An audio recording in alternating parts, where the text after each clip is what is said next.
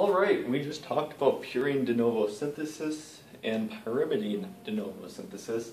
Now let's talk about a condition, a clinical correlate to our pathway that we just covered. We have hereditary erotic acidemia. Alright, what is it? Well, it's an autosomal recessive disorder. And what it is it's where you have a UMP synthase enzyme that does not work. I did show a little snippet of what we just covered, and I'll talk about that in just a second. However, I do want to point out that erotic acid builds up. So let's move over. We have pyrimidine de novo synthesis pathway. We are not recycling anything. We are making pyrimidines. So pyrimidines, remember, are going to be your C's and your T's. Also your uracils as well. But we have our PRPP, and that came from a ribosylated ribose. And that combines with erotic acid, and that's going to be forming UMP. So how does that happen? We get two reactants, one product.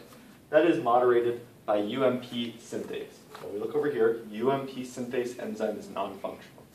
So we're going to be focusing on this enzyme.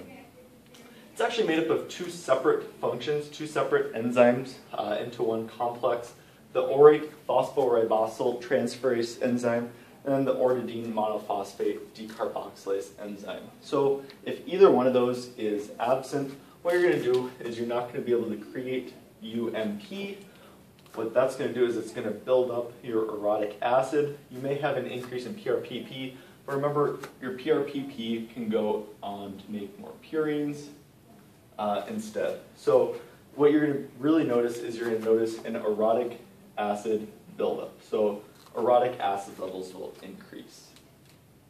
Also note that if you're not able to make UMP, you're not able to make CTP or DTMP, which are both required for DNA synthesis and mitosis and DNA replication, etc.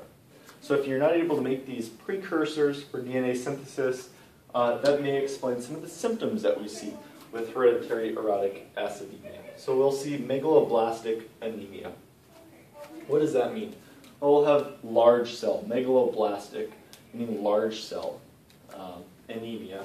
And also we may get infections because our immune system cells are not able to turn over, to replicate at a high enough rate. So we may see infections as well. For treatment is going to be simply uridine supplementation.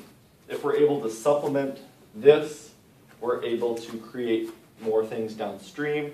Even though we're missing our enzyme, if we give supplements, our enzymes down here work. I left out a lot of stuff, so be sure to watch the purine and pyrimidine synthesis video if you haven't. However, just know that megaloblastic anemia, which is interesting note, it's going to be refractory to B12 and folate supplementation.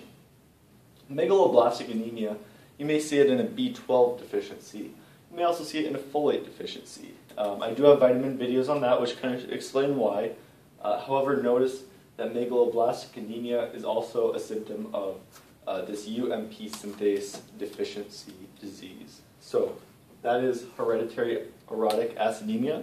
If you have any questions, any comments, please like, please subscribe, and have a good day.